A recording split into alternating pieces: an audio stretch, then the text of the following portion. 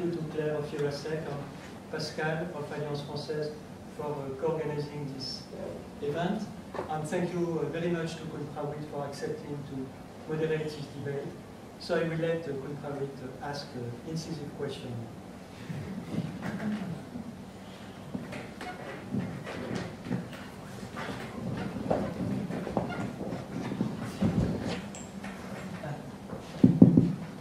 Good evening. Thank you very much for having me here at the Alliance Française this evening, and I'm very honored to be here to give my takes on the book and as well as sort of lubricate your talk about Buddhism and politics in Thailand. Let me just start by saying that I was impressed by the wide scope of the book. You know, this is less than 100 pages. And yet we managed to really cover a very wide range of topics in relation to Thai Buddhism and politics. Not just central Thailand, you went, you know, something on the deep south and the conflicts between the Thai Malay Muslims and the state-sanctioned Buddhism and all that. But let me just start by quoting a few passages from this book for those who may have not read the book, and I encourage you to go and grab a copy, probably towards the end or after the end of this evening. I start with page 60, and I believe that's your own observations on the Dhammakaya temple, or Prat Dhammakaya temple. As everyone knows, the temple has been embroiled in many charges related to its business and other misconduct, and the military regime had tried to crack down on it, surrounded it for many months, for many weeks, and yet has failed to really uproot the temple. And Gunanwa stated that, in a way, and I quote, what Prat Dhammakaya has done, what Prat Dhammakaya has done for religion was what Thaksin has done for politics. Adopted a dynamics approach to modern and out-of-date institution and adapted it to the 21st century's expectations. Maybe you might be able to later talk more about that, but I still want to quote a few things before I really get on to letting you speak. On page 67, there's this interview with another controversial monk, Prat Buddha Isra. Many who are followers of Thai politics may have heard that Buddha Isra or Prat Buddha Isra has been playing a very prominent role as a monk in leading a protest against Yingluck Shinawatra in the months prior to the coup in May 2014.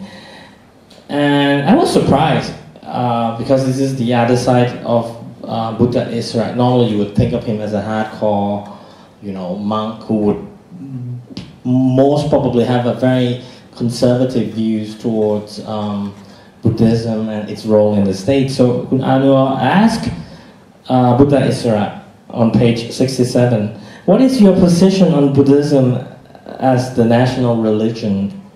And I will quote part of Prat Buddha Isra's answer, open quotation, I don't agree with it. No country is establishing a religion as a national religion except for Islamic countries. And do you want us to be like Islamic countries? And the Buddha never asked that Buddhism be made a national religion. And despite this, Buddhism has survived for more than 2,000 years. So that's sort of, the side of Buddha Isra that I don't even recall having read that in any Thai journal. Now, two more. On page 71, and who was this time? It's another interview, this time with a vice rector of Mahachulalongkorn Buddhist University, which is the premier Buddhist university for Thai monks, and the venerable quoted here or interviewed here by Kunano is Pratmeti Dhammakaya. Okay, and it was a question about political activism of Buddha Isra. You know, whether it is against the Buddhist Vinaya or regulations or not. And he said, and I quote, "Monks have to follow both the country's laws and monastic discipline. To incite troubles and conflict is not what monks should do. On the contrary, they should be the water that extinguishes the fire." So you see the balance, you know, that Kunano went quite far to try to put different views toward this whole debate about Thai Buddhism and the role of the state and society. Now, let me just finish quoting the book by turning to page 75. This is actually at least talked about issues even by the Thai language media. The fact that there are some so-called military monks in the Deep South, and I mean in Pattani, Narathiwat, and Yala provinces. You wonder what are the military monks, and here Kunano refer to them as soldiers who are ordained and keep their weapons while officiating as monks, reinforces these conflations between the Buddhist religion and nationalistic politics in the eyes of the Thai Malay Muslims. This is a very interesting book in the sense that the scope is really wide-ranging. I wish it would go deeper, but I don't think you could do that with, you know, a 99 pages book. So this is a really excellent primer on Buddhism as it is, as opposed to, as the ambassador have said, you know, what we read about the Buddhist philosophy, or actually there are more have been written about Thai Buddhism in terms of their people's superstitious belief, you know, amulets and everything. Well, this is, I think, rather very valuable primer for both, you know, Thai and non-Thai readers. And for this, I'm very grateful. Now, let me just start by asking you, you know, you told me you spent 2 years, right, finishing the book. If you could tell us a bit about what might be the most surprising aspect of this endeavor, you know, this whole task of writing a book about, you know, Thai Buddhism and politics, are topics not often touched by anyone interested in Buddhism in Thailand. Because anyone interested in Buddhism in Thailand are mostly very concerned about either, you know, the so-called Buddhist philosophy, meditations, or if not, into the superstitious side of Buddhism. Now you have a more a heavier side of Buddhism, the role of the states from Rama V, if not even earlier, and how, from your point of view, it has failed to adapt and cope with a new reality. Well, thank you, Kunprali. The departure point of the book was really, I wanted to write a book, and I asked myself what I am the most interested in, and two things emerged: Thai politics and Buddhism. So the sort of obvious answer was to write a book on Buddhism and politics in Thailand. So I started about 3 years ago to work on this. I read a lot of books, and I realized that there were quite many books written on the topics, really about the whole period since the Buddha time. Some people have studied Buddhism and politics during the time of Asoka. There has been many books during the Ayutthaya period, also books during the 19th century in Siam, when King Rama V sort of centralized civilian power, and there was also a centralization of the monastic community, and also books on the 50s, the 60s, and the 70s. But what I found out is that there were not almost any books written since the beginning of the 21st century, and very few academic articles. So I thought this would be interesting to really focalize on what has happened since what I would call the transition crisis. What I call the transition crisis is what started in 2005 with this kind of polarization that we see in the Thai society between what we can say as a pro-taxing and the anti-taxing, but it's much deeper than that. What I call the transition crisis is the fact that there is the end of a long and prestigious reign, and we are facing the uncertainty of the future. This is on one side. So this is a delicate thing for Thailand, but also the kind of administrative framework that is existing currently in Thailand is a framework which has been built at the end of the 19th century and the beginning of the 20th century. So it's a kind of very archaic framework, and it has not been modernized, it has not been really reformed, even if there were a few changes, of course. And I was interested in what kind of role can Buddhism play in this transition phase, because we know that the nationalism, the trilogy of the Thai identity, religion, nation, and king, so there is religion in it, but if the monarchy is sort of less influential in the future, what will make the unity between the Thai people? What will be the unifying factor between all these people who are very different according to the social class to which they belong? What is common between a high-flying Thai businessman in Bangkok and a farmer from the northeast? They are very far away in their style of living from each other. But the king was the one who was giving a sense of unity to all these people, but now the king is gone. So can Buddhism also play a central role in this? And after, so the question of Kunprawit covered a lot of grounds, and I will come back to this. But after having studied, done interviewed, crisscrossed Thailand, read many books, my result was that, the result of my investigation was that no, Buddhism cannot really play a big role in giving a sense of unity to the country, because Buddhism itself is in a deep crisis.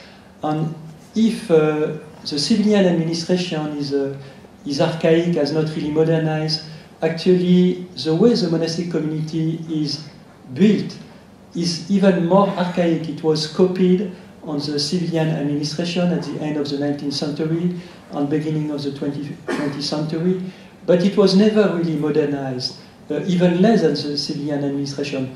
So the monks who are at the top of the ladder, they have no interest to reform the monastic community, the Buddhist hierarchical structure, because they are where they are because of the way the system is working. So the reformer monks, there are some, of course, but they are at the periphery of the monastic community, and they can reform a temple, they can set up Buddhist group and trying to have a different approach, but they are not at the core of the system, they are not within the system, so their influence is not very big. So coming back to the question of Kunprawit, Buddhism and politics in Thailand is a very complex question. And if we think about what Dhammakaya, there are good and bad things with what Dhammakaya is doing. And for instance, the passage that Kunprawit is quoting, yes, I think Dhammakaya is one of the very few temples who try to adapt Buddhism to modernity, who try to make Buddhism relevant to what Thailand is in the 21st century. There are some aspects that I personally dislike with what Dhammakaya, which is the use of marketing techniques, a kind of very materialistic approach of Buddhism, but we have to recognize that at least they are trying to do something. They are dynamic, they are professional in what they do, they are very good in public relations, so we should not be only negative. And I think the Thai press, in a way, has a kind of quite negative approach of what Dhammakaya most of the time. So they don't emphasize the other side. So on the other aspect also, Praputa Isara. So Praputa Isara is this village monk in Nakhon Pathom province, who is extremely kind of violent in the way he expresses himself, which is rather typical of the village monk. He reminds me of Longta Mahabua in a way, but it's also part of the style of the village monk.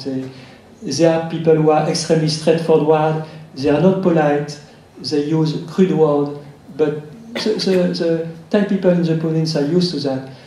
But it's true that when I asked him about Buddhism as a national religion, his position was extremely open, much more open than the position of other monks who may appear more progressive, but who say, yes, we must have Buddhism as a national religion because we are threatened by Muslims. So we have to we have to create a close association between nation and religion, and we have to write it in the constitution. That's very important. So just a few words to launch a debate on. I'm waiting question on Kun Prawit from the audience, of course.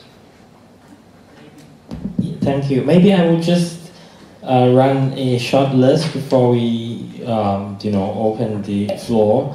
It was interesting, and actually you noted in your book that Wat Dhammakaya or Dhammakaya Temple actually support the nationalization of Buddhism, or making Buddhism the state, the national religion, as opposed to Buddha Isra, who, as you mentioned, seems to be violent or crude and all that, and yet his stance was that he doesn't think Buddhism should be made a national religion.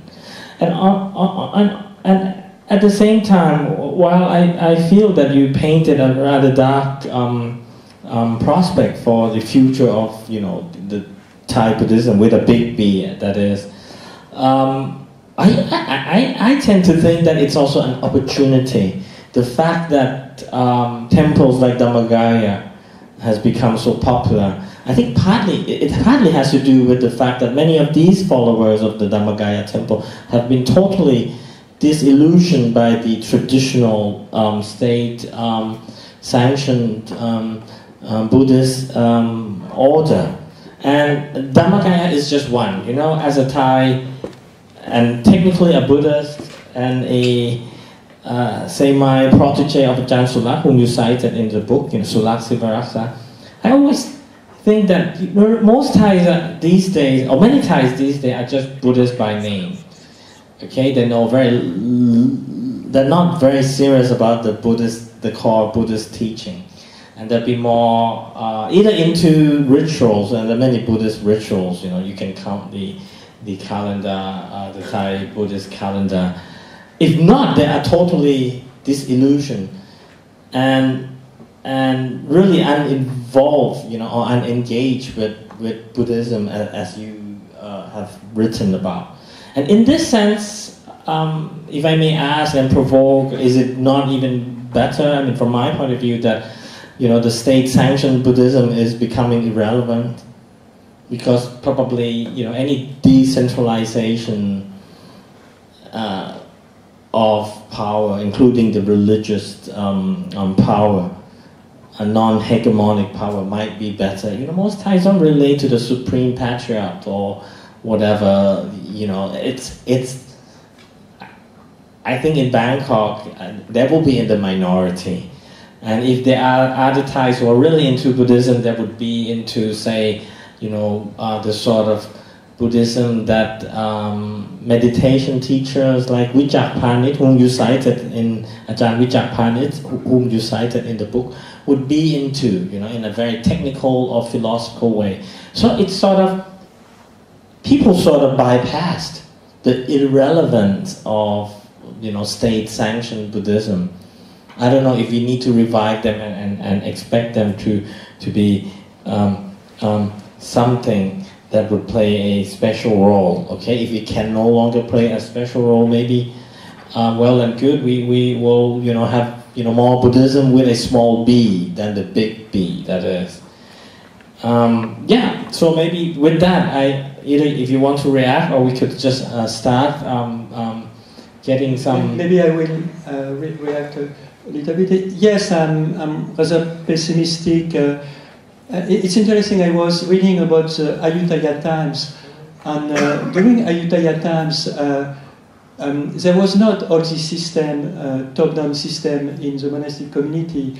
And for instance, the abbot of the temple, they were chosen by the local monks, and Buddhism was extremely localized, and the people were had strong links with the local monks, and there was no one supreme patriarch. Actually, there were 4 during Ayutthaya times.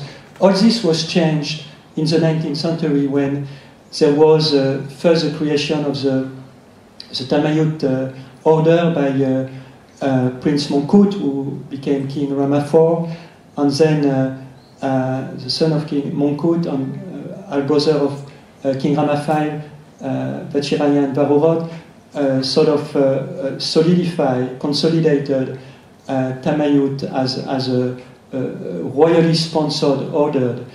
And then with King Rama V, there was this organization of the sangha, which was closely copied on the civilian administration with a supreme patriarch, which is a kind of prime minister, and then at the provincial, district, sub-district level, ecclesiastical officials for the Buddhist Church. And the reason why I'm pessimistic is that I think that this very close link between the monastic community and the state is detrimental to Buddhism, because it's a kind of Buddhism and the monastic community has become a tool in the hand of the state. So it was the case during the monarchy after the 19th century, but it was also the case after the revolution of 1932. So the power, either monarchical power or elected politician, would use Buddhism as a way to legitimate their power by participating to Buddhist ceremony. And then on the other side, the Buddhist community, the monastic community, is financially supported by the state. In Thailand, there are 300,000 monks. 40,000 of them get a monthly salary from the state. It's not a very big salary, I think, but they still do get a monthly salary. And then there are over 100 million euro of money given by the state to the temple to build, to renovate building, to promote religious activities. So I think the problem is this link is sort of killing from inside Buddhism, and it has created a distance between the monastic hierarchy and the local people, the local communities, which was very different in the past. But I don't want to give the impression that I don't want to make a caricatural description. Actually, Buddhism is also quite alive at the local level. When we see monks like Luang Pokun, who are not at all in the Buddhist hierarchy, these monks are venerated by the local people. Even a monk like Luang Tamahabua, who was from the northeast of Thailand, was venerated by the people. So it's kind of two-way. But I remember that I read one time about the reason why Buddhism disappeared from India. I think it disappeared around the 5th or the 6th century from India. And one of the response which was given by the scholar is because religion had become only the religion of the elite and not more the religion of the people. The religion of the people at that time was Hinduism. And that's why, I'm not sure if it's really true, I'm not an expert on this, but some scholars say that's why Buddhism died in India. Well, just before, I just like to add that I don't think I'm very worried about that. You know, the Thai monks in the provinces who, you know, are more popular amongst the locals who have no titles. They're very good, you know, they're very good at making amulets, okay, Buddhist amulet. That's hugely popular. Or giving, say, the lucky lotto number, the lottery number for the next round of lottery. So at a local level, there are still that sort of monks. And of course, and on the other hand, you get the so-called reformist monks like Paisan, Visalo. Okay, they have this international network of engaged Buddhists. They are reaching out to be more ecumenical, you know, and you get this whole new wave of, you know, upper middle class Thais, well educated, have been educated abroad, and they're just very focused on, say, either meditation or Buddhism as a philosophy. You know, if, from my point of view, the state-sanctioned Buddhism would die, that actually might be, you know, it's like decay of Catholicism in parts of Europe, in Germany, for example. You know, might it not be good, but of course I rest my case, and your book has been very thought-provoking because you covered a wide ground, had interviewed numerous interesting people from different perspectives on these issues. So maybe I would then open the floor to anyone who might want to comment, ask questions, or disagree with the writer, please. Oh, Claire, you might want to go first, please. Yes, I have just a question. You talk about the question of the elite, and well, I'm working on religion, on Catholicism and Christianism, but we are working with colleagues from Southeast Asia on religious mobility. And when we are working on religion, we have always this methodological problem, which is to study religion from the bottom, from the bottom or from the top. And the top wanted always to organize everything and to centralize, whereas the bottom is very diverse. When we talk about Buddhism, there is not one Buddhism.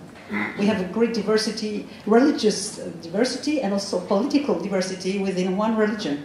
And so the tendency for the politicians or for the religious leaders is to unify the concept. But when we are working with anthropologists, I'm an historian, but when I'm working with my my colleague who are anthropologists, we can see that on the bottom we have so great diversity of practice. For example, my colleague, she's working on Buddhism in Burma, in Arakan, and she say that on the field you have Muslim and Buddhists who are practicing the same cult. And so what is? I wanted to ask you, when you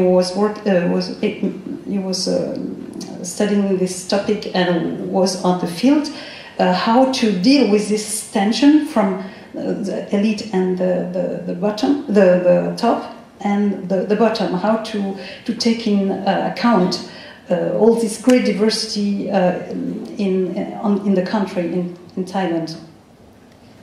Well, I went to see both levels and discuss with them. So I didn't really have a methodology, but I went to quite a few provinces, met local monks, but I also tried to meet monks from the hierarchy, like monk from Mahamakut University. And then fundamentally I'm a journalist. I'm a journalist with an interest in some specialized field. But the way I'm working, I'm starting from what I see. I'm not starting from a concept. I don't have at the beginning I don't have a conceptual approach. So I'm just meeting people, interviewing people, and then when I gather the matter, when I gather all the elements, I'm trying to see if I can get a kind of more general tendency. But I'm very careful not to start from a conceptual approach.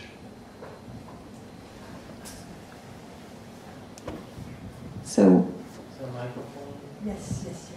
Microphones are coming.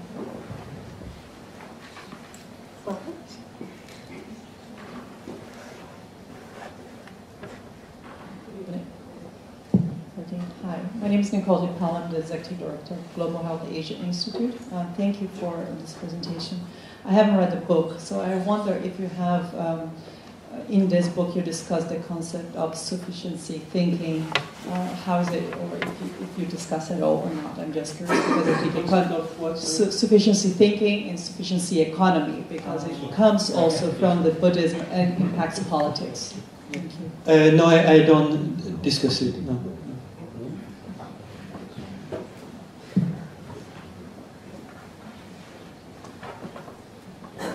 Sit on.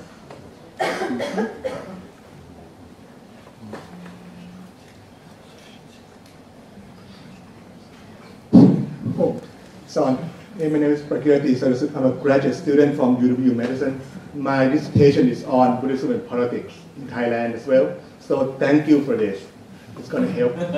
And because I have interviewed more or less the same people that you did, and just I'm really curious, what do you think to be the reason, to be the impetus behind the crackdown of what Dhammakaya? Because as you mentioned in the book, and we can see that after the 2006 coup, the junta government has been taking a hard line against the monastic community, especially the monastic establishment. And if we follow the line of reasoning that Khun Pravit laid out, that the monastic establishment is becoming irrelevant, why the crackdown? If it's relevant, what part of it? What about it that is relevant? And by the way, just to clarify, Prabuddha Isala, if you really look at the way that he speaks, his statement is very, very much in line with the security apparatus of Thailand.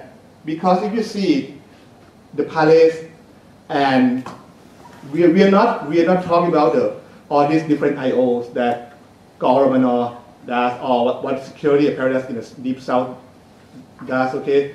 If you look at it, they don't like the idea of national religion.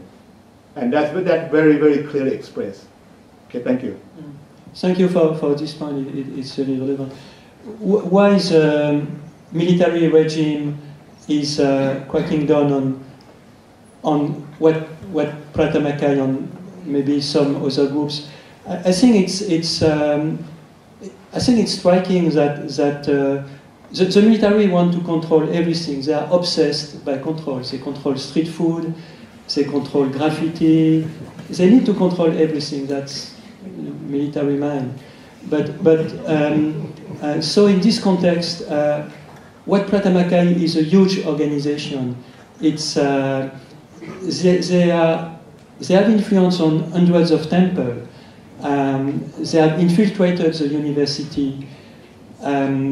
They are quite influential among the urban population, and they're very successful. They're quite successful. So for a military government, this is a movement which is structured, organized, professional across the country. So it's sort of quite threatening for them. They need to control it. They need to do something. They don't feel comfortable with this group in Pathum Thani that they can't control. So that's my interpretation, that they need to.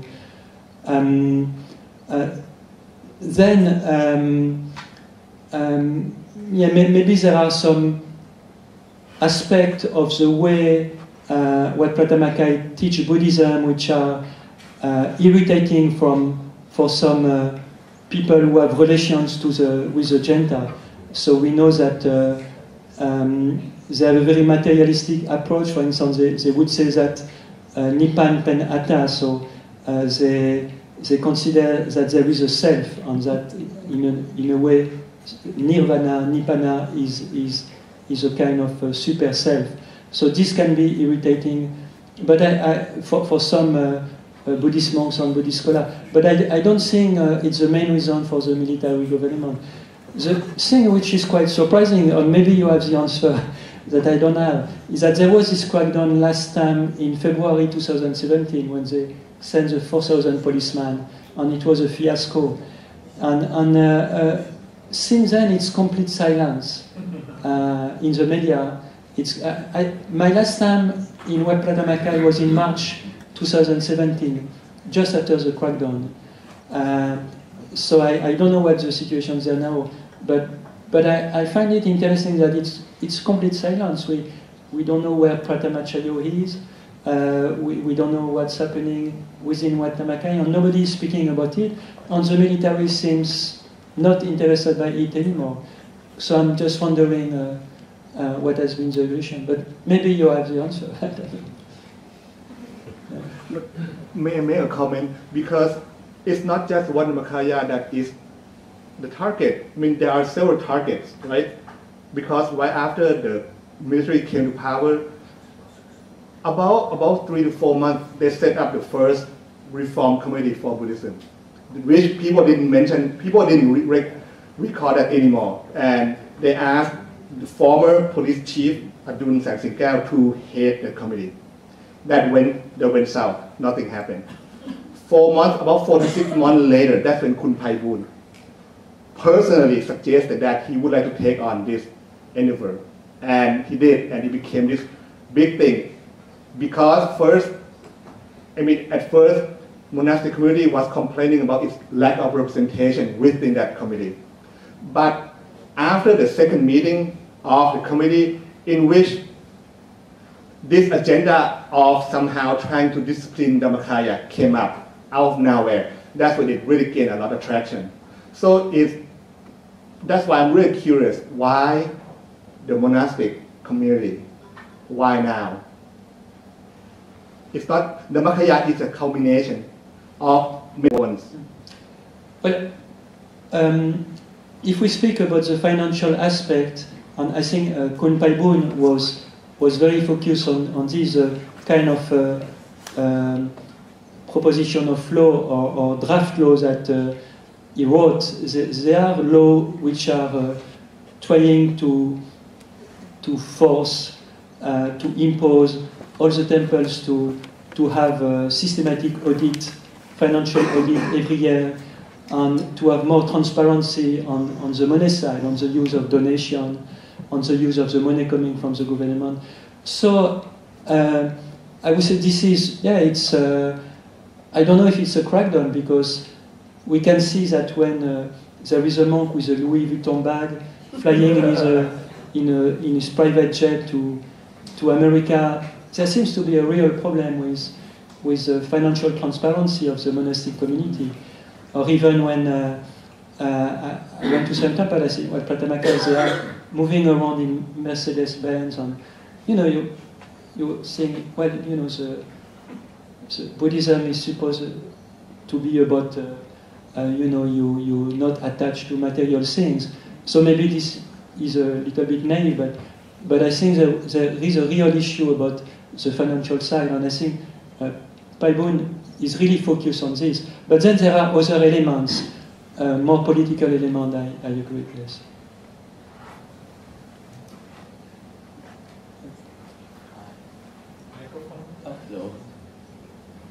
Yes, I think that the Thai society is quite so divided over Dhammakaya, partly because a lot of people, especially those well-educated people, they're not happy with the way the Dhammakaya interpret the Buddhist doctrine. But the funny thing is, so far we don't know what is the authentic version of Buddhist teaching, because 2,500 years already since the Buddha passed away. Yeah, it's so funny because they just attack each other over what is the authentic version of Buddhist teaching. We have to bear in mind that most of the Buddhist teaching in Thailand we got from Sri Lanka, right? Tripitaka. But the thing is, the Tripitaka just wrote the scripture after the Lord Buddha passed away more than 1,000 years. You see, so the authenticity of the Buddhist teaching is a big question. Yeah. But I totally agree with Kun Brody. He said that the most popular Buddhist monks in Thailand are the forest Buddhist monks. We say in Thai, Prat Wat Pa, right? Because they are just practicing the meditation. That is the proper way to achieve the ultimate level of wisdom, right? And so it's quite hard for me to dissociate Buddhism with special power. So it's actually the extra wisdom. We call it in the Pali apinya. That is extra wisdom. Now this is the reason why Buddhism is so popular in the States. Because most American people are so clever. They know how to interpret Buddhism, in the way that's very enlightening. Because if you ask the student, you ask them question, what is the Buddhist teachings is all about? They would say, about this doctrine, that. But actually, they don't know the real meaning of the Buddhist teachings. Yeah, that's why a lot of Buddhist monks in the deep forest, they are so popular.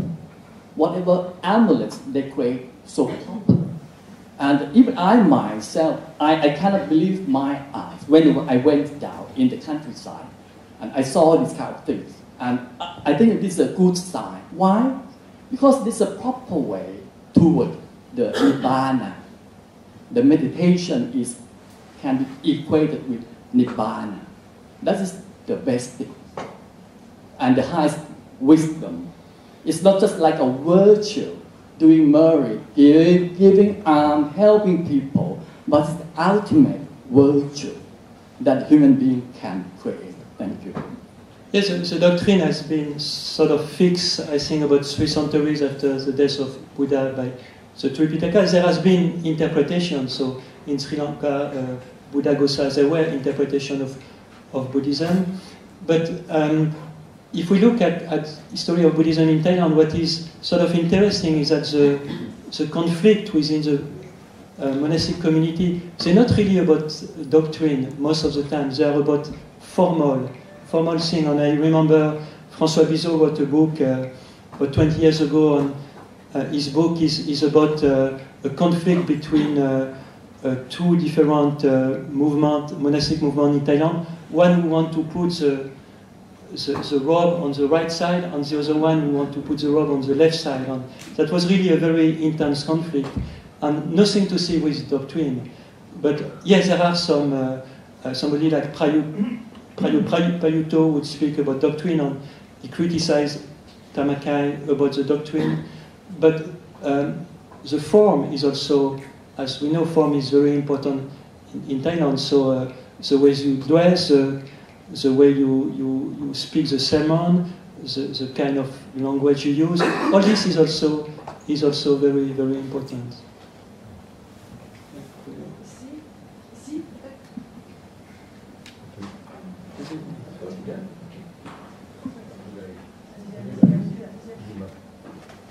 Oh, the micro is for him.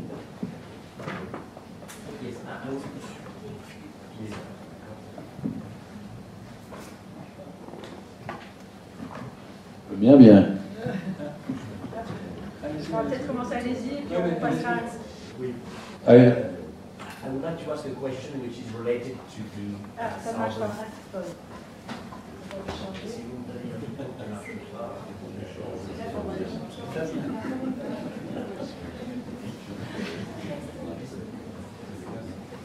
Okay, I would like to ask you a question which is related to the southern Thailand conflict in Patani Yala and Narathiwat. How do you explain, even though what you both said may partly explain what is not the case, the question is why it hasn't provoked a kind of a backlash or a sort of radicalization of certain parts of Thailand or certain quarters in Buddhism? If we compare with what's happening now in Burma, and I'm aware that the relation between Buddhism and state in Burma is quite different from religion between the relation between Buddhism and the state in Thailand. But nevertheless, what we see what's been happening with the monk Viratu, who is an extremist and calling the Burmese Buddhist people to sort of fight or expel the Muslim, Islam being considered as a threat to Buddhism in Burma. Why do you think some monks or some people within the Buddhism sangha in Thailand have not sort of been influenced by this kind of ideology, and how what has happened in Burma has not happened to a certain extent in Thailand, considering that you've been having this conflict at least since 2005, and then when we know we've been dragging on since the 40s or 50s. So how would you explain that the different situation between Burma and Thailand on that matter? I think there are several elements. One is the history. Patani, all this region was not integrated in Thailand before 1909. So it was under it was a tributary from Ayutthaya before and so on, but it was a Malay kingdom.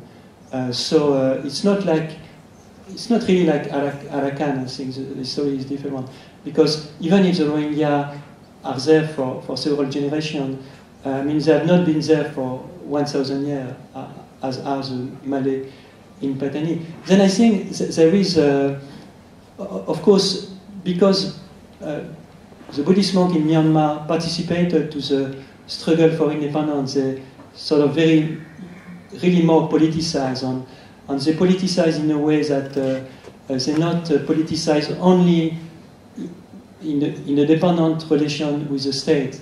We could see in 2007, I was in Rangoon in 2007, and suddenly we saw these monks emerging under the military dictatorship and making a demonstration. This cannot happen in Thailand. So that's, I think that's the main element. And then a third element, I think, is, I personally feel, but I could be wrong, that there is a deep xenophobic element in Burma that you don't have in Thailand. I think fundamentally Thai are tolerant, people. They are very open, they're welcoming.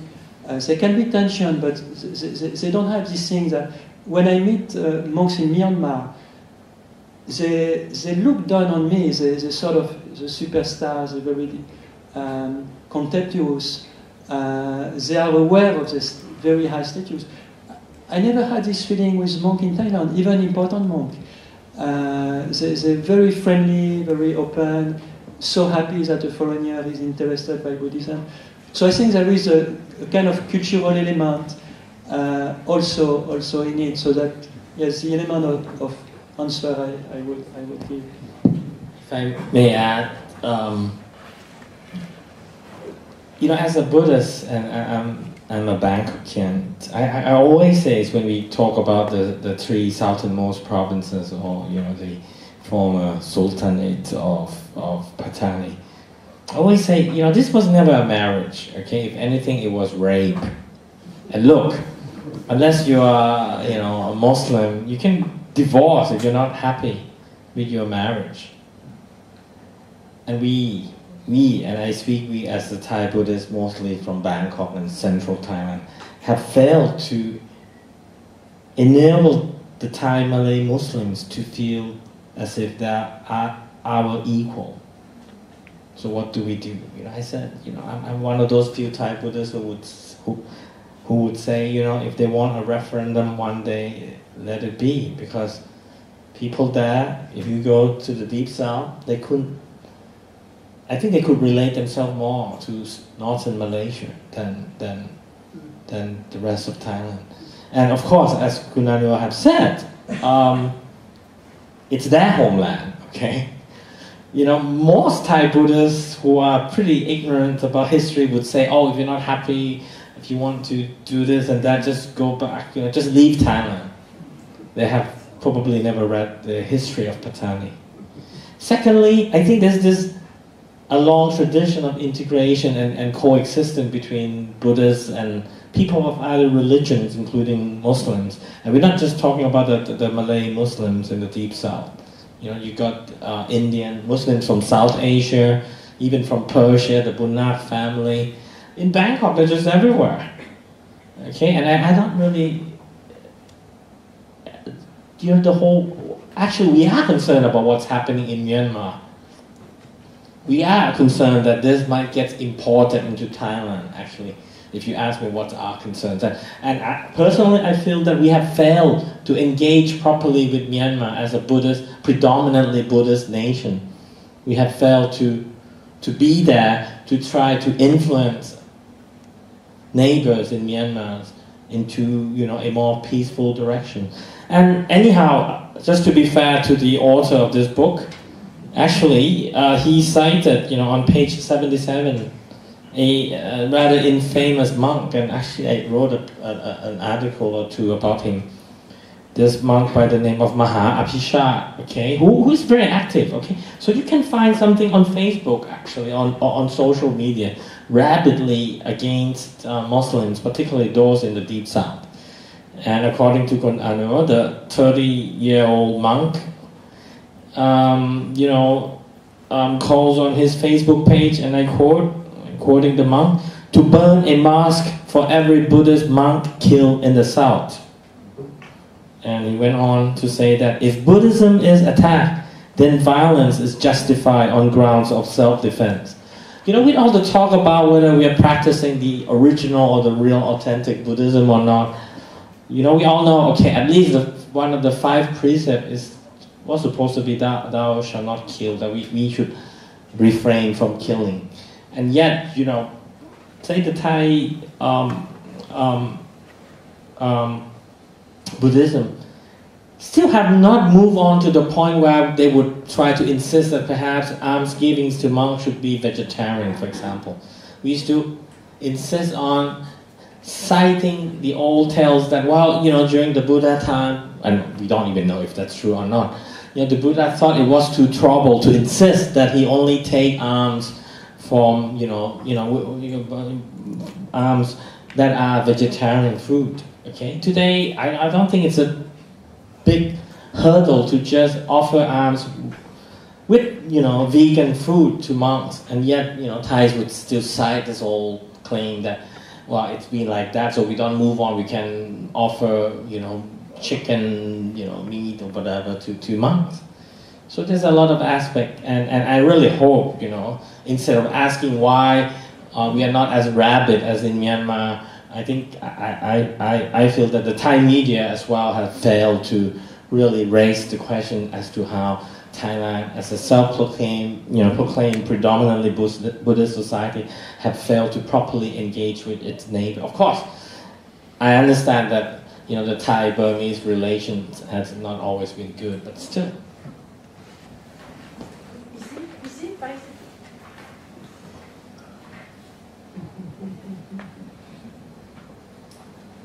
Yes, I don't live in Bangkok. My name is Marco Lavella. I live in Belgium. I am a member of the European Parliament involved in the Southeast Asian delegation.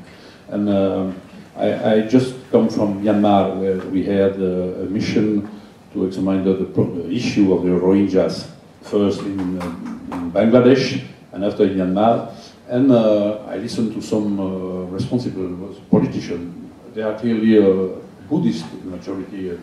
And some of them deny completely what happens and the violence towards the Rohingya people. And my question is how to combine nationalism and sorry, I just received your book, Mr. Dubus, and you have a chapter devoted to nationalism and Buddhism. How to combine the two aspects, nationalism and Buddhism, because you know, I remember in Europe a famous speech of François Mitterrand more than 20 years ago in the European Parliament said that nationalism is synonym of war. I would be interested to know the definition, or it's well, I think Prawit would give a better answer than me, but it's really a thing which emerged late in Thai history, maybe at the end of Ayutthaya, but the association, the conflation between Buddhism and race, and ethnicity, was not something existing really before. It's the same with the language. The conflation between the Thai language and the race was not something which was made before the 18th century. It's something which was done top-down, and that's where all this idea of Thainess, the sense of Thai identity, was sort of created, and it's still very much used by the government now. So Thainess, of course, according to the concept, Buddhism is part of Thainess, language is part of Thainess, but in my feeling, it's a creation from the authorities, and you can, when you discuss with the common people, nobody speak about Thainess. They're not doing a difference if you, whatever your religion, if you're interested in Buddhism, they will be very open on all these things, but it's really something imagined. It's like the imagined communities. It's created by the authorities with a political aim, and of course Rama V wanted to create the nation state, which was good, but the problem is that they never went beyond this step of the nation state. And once you have a nation state, which is important, we had one in France, we needed this at a certain time of history, but then you sort of have to relax and sort of decentralize. For instance, the local language, the local writing were disappeared because there was an imposition of what we call the central Thai in all the region, but even in the central plain of Thailand, the writing used for the Buddhist text was not Thai, but it was a kind of Khmer that we call Kom. It was actually Pali written with Khmer letters, and this has disappeared. Only scholars can read this language. The same in the north with Lanna. So these subcultures have been destroyed, and after the nation state was established, there was not really a movement to sort of recognize this local culture. It is a problem in the Malay South. The feeling, from what I've seen, the problem, the Malay people in southern Thailand, they feel like the Thai civil servants, the Thai military, the Thai police, they are occupiers of their territories. The way they see them is like the way the Chinese were seeing the Indonesian army before. They see them as an occupier trying to impose a certain culture on them. And I think that's it's part of the problem. I'm not sure I answered the question, but...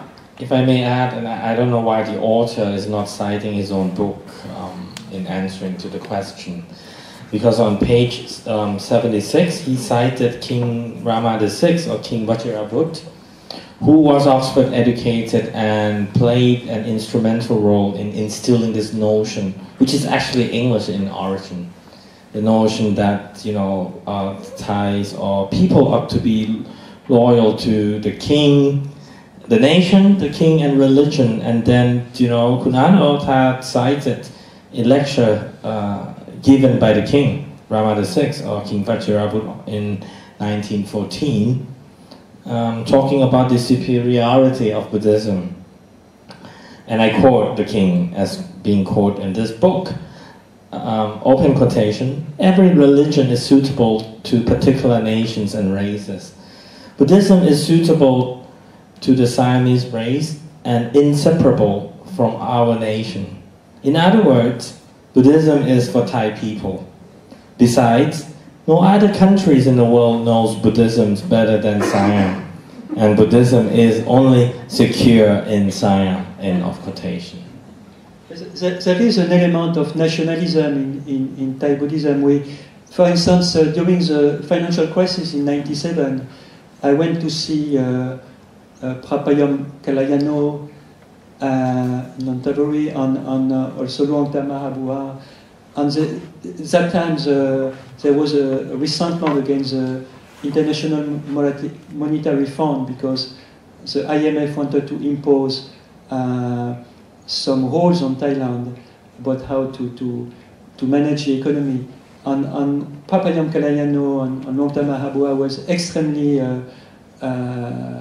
negative and aggressive against the IMF. So there was this element of nationalism, but it's much less than in Burma. It's really much less. And I think it's also connected to the history, of course.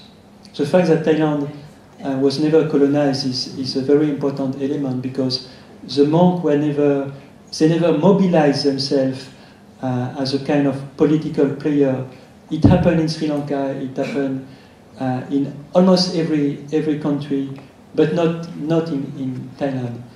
They didn't mobilize themselves against a foreign power. I just wanted to add a question. We speak a lot about relation between religion and nation. And what about the association, International Association of Buddhism? What is their role, or what do the Buddhists in Southeast Asia are discussing about this question about this relation between Buddhism and politics and Buddhism and nation? I'm curious about this international dimension of Buddhism. Well, in a way, Dhammakaya. Wat Dhammakaya is the most international temple. They have 83 temples overseas. 83 temples overseas. They are very connected to the Taiwanese Buddhists. They are somehow close to this thing that we find in South Korea, Foguan, Shan. So they are very internationalistic in their outlook. And some people say their aim is to become the world center of Buddhism. If we put Wat Dhammakaya aside, there is not that many cooperation among Thai Buddhist temple. I mean, they're going to India, they're doing trips to India, but for instance, the interreligious dialogue, it's not active at all in Thailand. It exists, but it's not very active. So I think they're sort of quite nationally focused. But again, what Dhammakaya is try to change this so they are accused of being Mahayana Buddhist because the way in the Theravada tradition it's more one master monk with a few followers. But when you go to Wat Dhammakaya, sometimes you have hundreds of thousands of people, and it's something very strange. In Thailand, you don't see this anywhere.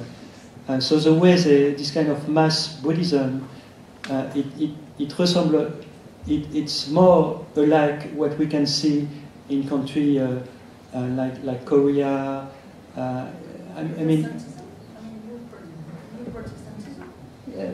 Yes, there is a kind of evangelic feel to it, and they using the techniques they are using to market the Dhammakaya Buddhism is the same technique that some Protestant groups would market Protestantism. I mean, they're using multi-level marketing. I'd like to thank the Belgian delegate, Mr. Delegate, just now for mentioning the Rohingyas, because I don't think we can talk about the extreme Buddhism in Burma without talking about the Rohingyas. And I'd like to point out that I would hesitate to characterize the monks here as tolerant, more selectively tolerant, because I think most of us here are aware that attitudes towards the Muslim Rohingya here is actually very, very negative. Because apparently the Thai media characterized them as, characterized them as ungrateful little bastards, even after we offered them help. So I think if you were really concerned, if you were really sincere in wishes to limit the extremism in Burma and prevent it from coming to Thailand, you would also address this negative opinion we have of the Rohingya Muslims. Secondly, and this is my actual question, so I think we are familiar with how political people tend to put themselves in a morally superior position. If you see in America, you have people going like, oh, he's a good Christian man and therefore he's suitable to lead our state, things like that. Or, I hesitate to say this, but I think it's a more apt example how the political parties in Thailand itself often use the king as a way to say that they are fighting for the king and therefore they are right. So I'd like to ask, is this, how influential is Buddhism in terms of presenting oneself politically? Because as Mr. Pravitt said just now, Buddhism now is kind of less because people get negative opinions from monks having Louis Vuitton bags or from monks doing unmonkey things. So generally, is doing Buddhist things or Buddhist favorable things an effective way to put yourself ahead of other people who are vying for the same political position? Thank you. Yeah. I think it's not a big part of the political platform of political parties, but of course they do participate as much as they can to the religious ceremonies, and they're cautious not to criticize too much the monastic community. If we look at the problem of the financial scandals that we can see now in the Thai monastic community, so there is an investigation going on, some money has been embezzled, and I'm not speaking about what Dhammakaya, but about the recent case of about 12 temples who took some money with the complicity of civil servants. The government is very cautious on this because the monastic communities has 300,000 monks, and they're quite influential. So you cannot confront them. You have to be very careful.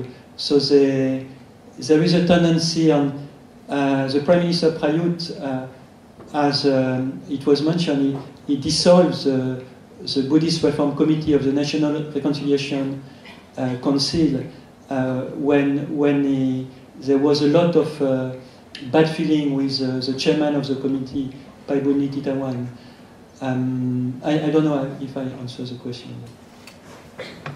If I may just add on the Thai press, I think they are, and I'm not counting myself as one of them now, they are probably guilty as charged, and I would advise that you name and shame them. You know, on social media you can really be very specific if you see any instance where, you know, they try to portray the Rohingya people in a very negative and unfair light. Okay, and just back to this issue of, you know, the Muslims and Thai, you know, in Thailand, how they integrate and all that. You know, one of the things that was never an issue, and it just dawned to me, was that you know, the previous coup leader, not Prayut, but General Sonthi Bunyakarin, was a Muslim.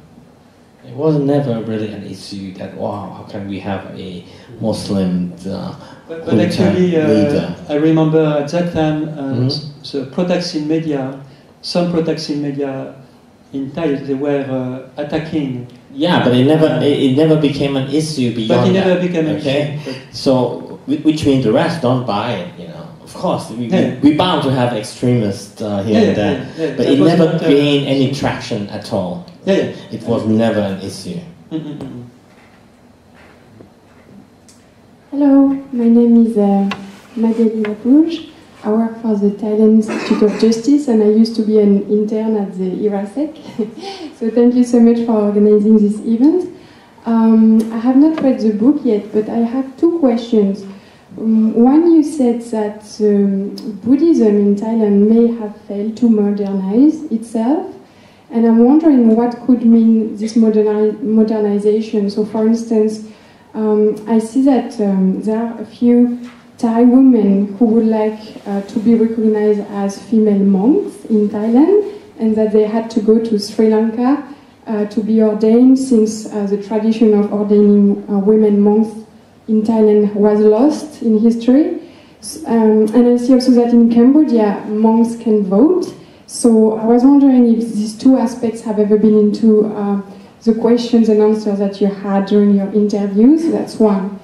And second, I read somewhere that in January 2017, the Sangha Act was changed so that the new king of Thailand could name the chief patriarch of the Buddhists in Thailand. And I'm really wondering what kind of consequences it can have on all these concepts of nation, on the monastic community, etc. So thank you very much.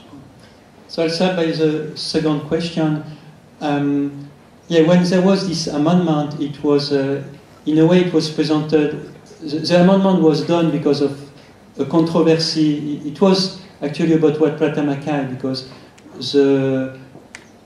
the monk who should have become the supreme patriarch, Somdet Chuang, was very close to what Dhammakaya, and there was a lot of resistance for him to become supreme patriarch.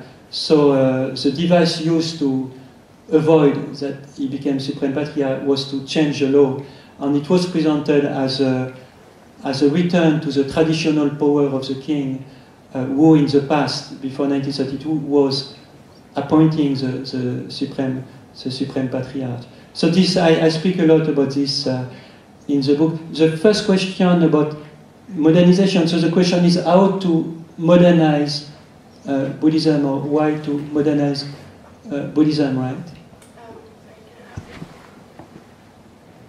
Yeah, I was just wondering if the question of women as monks or monks being able to vote could be, for example, part of this picture of modernization. What do you mean by modernizing Buddhism in Thailand? Well, the way Buddhism is in the province, for instance. When I go to the temple in the province, sometimes there are not that many people. You know, this old temple with dogs going around, and it's not really a reflection of what is Thailand today. So, for instance, the education level of monks in the province is not very high. So now the Thai population, the education is much higher. So they want to, I think, to have to be able to speak with monks who are somehow at the same level as them. That was one thing Dhammakaya has done for a very long time. All the monks in Dhammakaya are graduated, at least with a bachelor degree, most of the time with a master degree. This was something very new in Thailand, because they started like 25 years ago. For the female monk, I personally think they can bring a lot to Thai Buddhism, because they're extremely committed, they bring a different perspective. I think there is a kind of doctrinal problem, is that the lineage has been broken. And in Theravada Buddhism, if the lineage is broken, that's it. You can't continue. So there are some very technical point on this, but some scholars told me that the problem was the lineage is broken. So the monk are ordaining monk who are ordaining monk, and if this is broken, you can't just have a bhikkhuni coming out from nowhere. And okay, they are ordaining Sri Lanka. Here, I don't really know, but the fact that the Thai monastic community is very machistic, there is no doubt about it. And I personally think that female monks, bhikkhuni, can be a factor of modernization and improvement, for sure, because they're just very, very committed to religion. Good night. Gaspar Canela from the Spanish News Agency. If I'm not wrong, as she said, Buddhist monks cannot vote in Thailand. If you ever had an election.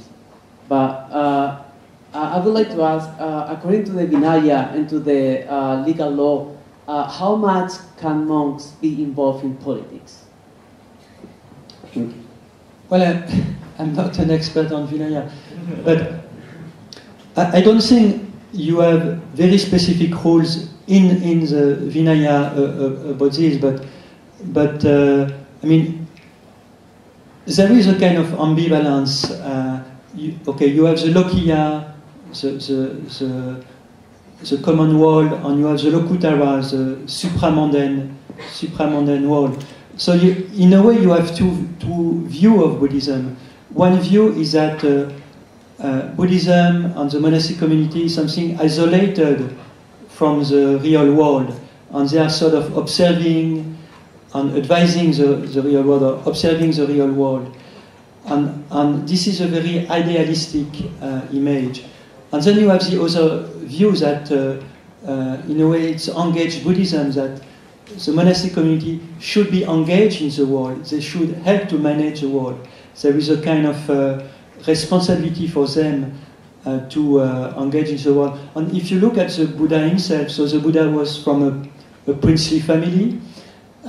He was the son of a prince. He left the palace, but then he was very much in relation with local kings in India, advising them and with very rich people. So he was involved in these things too. So I think the view of Buddhism as a kind of superbly isolated entity cut from the world is not very realistic. Buddhism is about morality, and morality is important to rule the world. And when I was sometimes discussing with military and Thai police about this issue of Buddhism and politics, and for them they say it's completely separated. But it's, I mean, everything is politics. You know, Buddhism is an institution, monastic community is an institution. They are under the education ministry. They play a role of legitimation of political power. So they have a political role. In reality, they have a political role. Of course, in the language world, we can say that it's not true. But in reality, they are deeply involved in politics. It cannot be different. If I may just add, actually, I think ordinary Thais, when they think of Buddhism, they think of it as a religion that's totally detached from politics. And that's why the issues of the monks having the rights or no rights world was really never an issue. There's a consensus that that's not for the monks. They're supposed to be not involved in the worldly affairs. And yet, a book as this, and I'm still trying to promote your book, dwell on the very fact and illustrate how deeply intertwined is this state-sanctioned Buddhism and politics and society.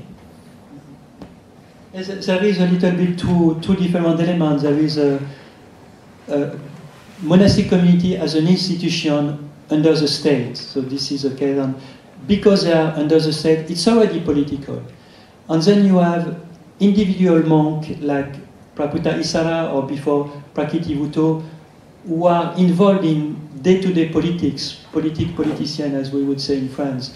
So this is slightly different. And this is usually not really accepted by Thai people. I mean, Praputa Isara, leading his troops to go to this building, to block elections and so on.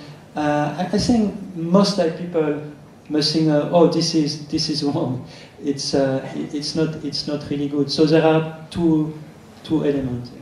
If I may just try to be a devil's advocate, in Sri Lanka, monks, directly and openly engage in politics, and I think maybe we should also ask if we ought to allow or change the norm and say monks can get involved in politics, even vote, and perhaps even run for parliament, and whether that would make the state-sanctioned Buddhism better and more up to date with the reality, because anyhow they're doing it behind the scene or in a more implicit way. So it's the time is flying. So last question, please, and then we will, and you can still discuss after the end of the conference. So there is. There is three, but Mr. At the end. Sorry. My name is Patranan. I'm a PhD student at the Faculty of Political Science, Bangkok University. So I have one question that after I read some of your books, because I just got your book shortly before the just happened, the questions that have raised to my mind is all these things that we have seen in Thailand regarding the relationship between Buddhism and politics is a failure of what we call as secularizations here in Thailand or anywhere else in the world. Sorry, I didn't get fully the question. The question is that is this current phenomenon reflects the failure or the just like a immaterialize of the projects, we call it as a secularizations that happens in Europe, separation between the state and the religion. I see. As I was saying before, I think a lot of the problems are actually coming from this close association between the church and the state, but of course it's so much ingrained, because in France we had this problem too. It was separated when exactly I suppose under G. Ferry. 1905, yes. But we had the same problem, but in Thailand it's so ingrained because it was born with the nation state, so the monastic community is really part of the process. So it's difficult to envisage. It's not a quick separation. I mean, this will take a lot of time. Monks like Prapesa and Visalo, they are advocating this, but to go there, it will take a long time, because it's not an easy process. And as I say, the monk at the top of the hierarchy are not willing to do it. Also, for example, Praprayut Payutto now is a member of the Supreme Sangha Council. I'm not sure what his idea on this. But there could be some evolution, but it will be very slow.